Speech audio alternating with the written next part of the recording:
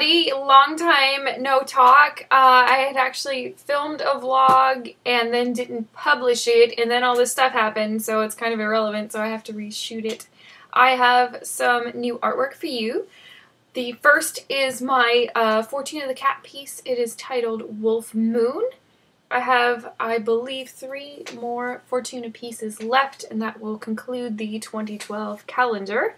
We are actually going to be with a different publisher next year. I will be providing details about that as they become more available to me. So let's check out Wolf Moon, and I'll be right back.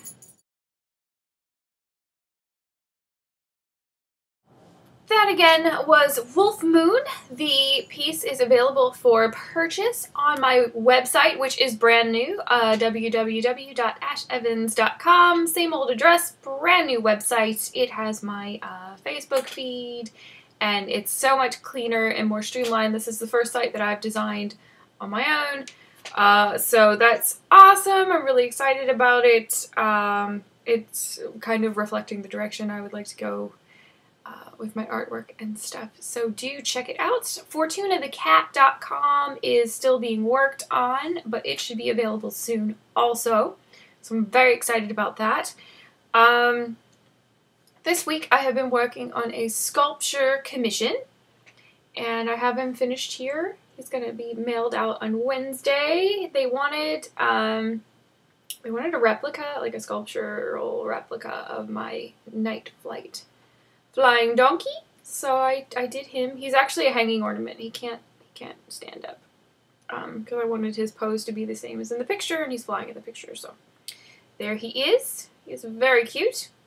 I'm really happy with him. He's actually one of the best sculptures I've ever done, so awesome. I have some commission slots open for sculptures still at www.ashevans.com if anyone's interested. I am now with CDO. They have all of my Fortuna the Cat tubes, which is awesome. So all of you tubers out there, I have tubes at CDO.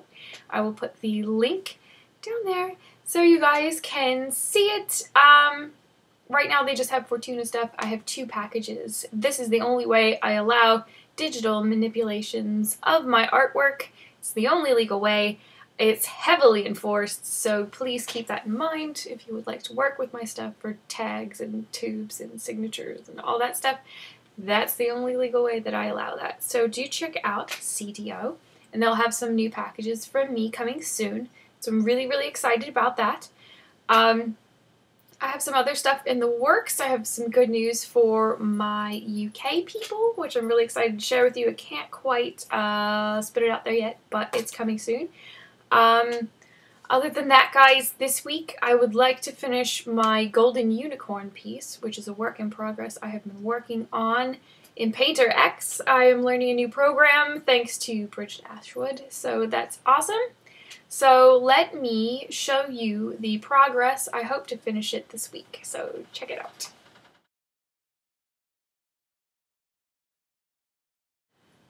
That again is Golden Unicorn. I would like to finish it sometime this week. I was hoping to do it today, but realized that all of the settings that Bridget taught me aren't on my big computer, and I'm painting on my big computer right now. So I either have to call her, which I don't want to do right now because she just got back from Mythic Bear, or I guess take it apart in my other computer and see what it is.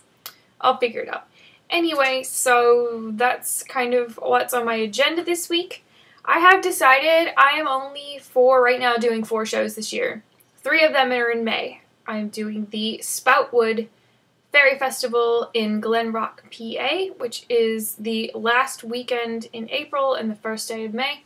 I will be the next week doing the Greenbelt Green Man Festival, which is in Greenbelt, Maryland. And then the weekend after that, I will be doing the Maryland Fairy Festival, which is in Upper Marlboro, Maryland at the Patuxent 4-H Center. And then in September I'll be doing Dragon Con. I am not doing Balticon this year. I did not do Mythic Bear. I know a lot of people were asking why I wasn't there. I wasn't invited. And I'm really just trying to limit my shows. I have so much to do and so little time, and I average 15 shows a year, and I spend my entire summer on the road, and it's really, really stressful. And I've decided that I'm not going to do that anymore. I am not going to Anthrocon this year, though I may mail in some art. I am not going to Kineticon. I am not doing a Magicon. Pretty much, if it's a show that I didn't just say, unless I am being invited in a guest capacity or offered an offer I cannot refuse, I will not be attending this year. It's just too much, and I feel overworked and underappreciated, and I'm just kind of sick of it. So I'm just not doing it as much anymore. It's too much. I'm going to be focusing on my career and making awesome art for you guys. I am going to be focusing on a gallery show that I am kind of had in the works, and some other projects that I have that I've been putting off forever because I never have time. So this year is about me making time for the things that are important instead of making excuses by distracting myself with show after show after show. I'm just tired of living in my van. I'm tired of living out of a suitcase. And that's really all I have to say about it. It's very stressful and it's a lot of work. And while I love the shows that I'm not going to, it's just not in the cards this year. So that's that, guys. I'm sorry if this is going to disappoint anybody. I know a lot of people are asking me about FairyCon. The short answer is I don't know. I don't know about FairyCon. FairyCon is in Baltimore. It is not a far way for me to go. It is in November. We will see. So that's all I'm going to say about that. Like I said, guys, I have licensing and all kinds of stuff in the works. Thank you. Thank you, Ryowoki. Ryowoki loves me today, apparently. I'm going to be making some sculptures for Spoutwood and Maryland Fairy Festival and everything. I have some glass eyes and enough clay to make a few. So I will be doing those on a first come, first served basis at those shows, which I'm really excited about. I also have a show exclusive awesome thing that I'm not going to talk about because anytime I have a new idea, it seems like everyone does it. So I'm not going to say it. You will see it first at Spoutwood, and hopefully that you like it. I will be doing a special image for a fragrance for Mystic Memories, which is really exciting. I'm going to have my own signature scent, kind of like Susan Lucci.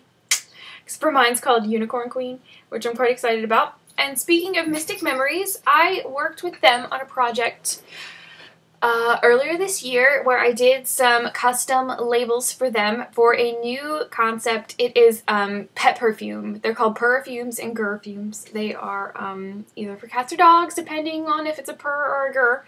And there are 4 different types, 2 for cats, 2 for dogs. And they are natural fragrances that are pet safe.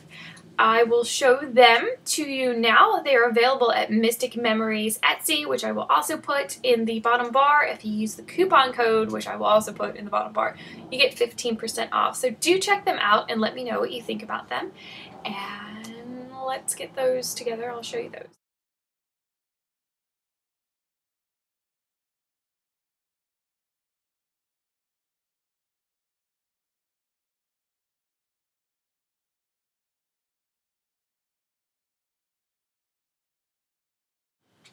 Alright, those are available from Mystic Memories. They are really awesome. I have samples of them and I've tried them on my cats and dogs and they don't mind them at all. So that's kind of awesome. And I guess that's it, guys. I've crammed so much information into this video. I guess like next week my video is going to seem boring because I'll be like, oh, here's this one thing I did as opposed to the big list of stuff that I did, you know, in the past couple weeks. Anyway, I want to thank you all for tuning in, and I will be talking to you again.